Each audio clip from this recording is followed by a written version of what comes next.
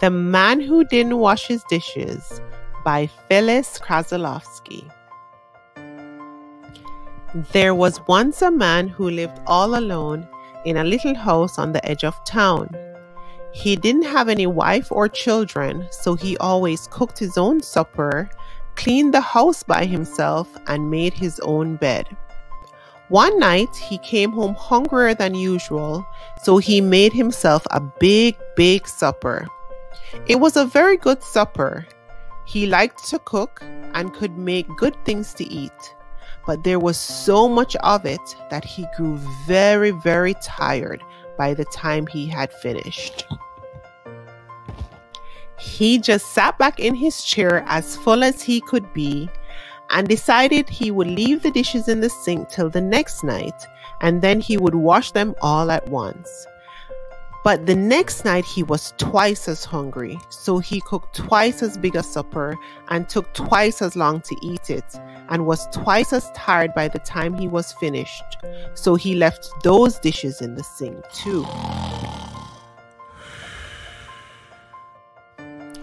Well, as the days went by, he got more and more hungry and more tired, and so he never washed his dishes.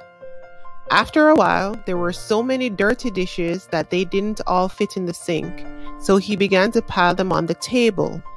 Soon, the table was so full that he began to put them on his bookshelves. Soon he had them piled on the floor too. In fact, the floor got to be so full of dishes that he had a hard time getting into the house at night. They were even piled against the door. Then one night, he looked in his closet and found that there was not one clean dish left. He was hungry enough to eat out of anything, so he ate out of a soap dish from the bathroom. It was too dirty for him to use again the next night, so he used one of his ashtrays. Pretty soon, he had used up all of the ashtrays.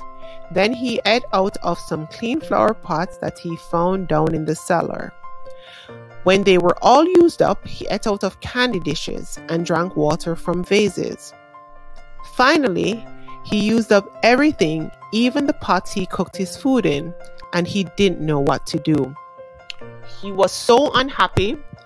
His whole house was full of dirty dishes and dirty flower pots and dirty pots and dirty ashtrays and dirty candy dishes and a dirty soap dish.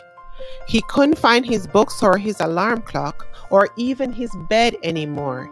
He couldn't sit down to think because even his chairs were filled with dishes, and he couldn't find the sink so he could wash them.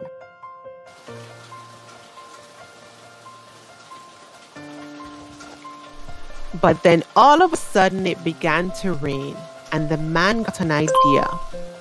He drove his big truck around to the side of the house and piled all the dishes on it, and all the vases, and the flower pots, and all the ashtrays, and all the candy dishes, and the soap dish, and drove the truck out into the rain.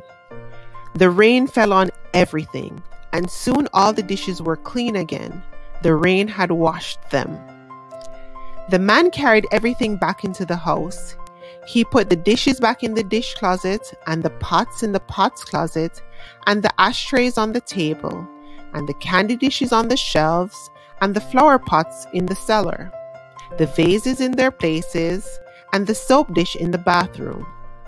He was so very tired after carrying back everything that he decided that from then on he would always wash his dishes just as soon as he was finished his supper. The next night when he came home, he cooked his supper, and when he had finished eating it, he washed his dishes and put them right away. And he did this every night after that. The man is very happy now. He can find his chairs, and he can find his alarm clock, and he can find his bed.